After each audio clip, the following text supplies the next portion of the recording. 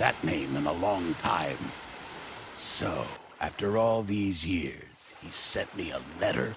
Yeah, and whatever it says must be important, or else he wouldn't have chosen me to deliver it for him. I see. You're high up on the food chain, are you? Well, not exactly. I mean, I am still new to the Red Hair Pirates.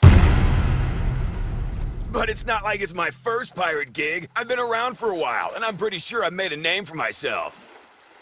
Hey, you guys have heard about that famous pirate named Rockstar, right? I've never heard of him before. So anyway, what were you saying? Yeah, I've had it. It's amazing. Hey, what are you— He sent me a letter?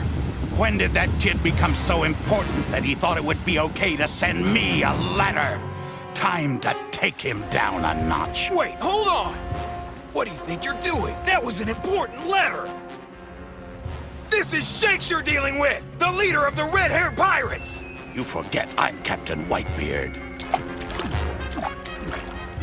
Captain, it's time for your medicine again. I've got all the medicine I need right here. Now silence, fetch me another keg. I hope you know my boss will hear about all of this! Don't make me laugh. Anyway, I already have a pretty good idea of what the letter's about. He's worried about Blackbeard and that kid Ace.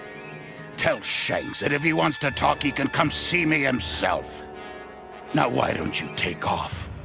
I'm too busy to talk to a snot-nosed rookie. Run home to your boss.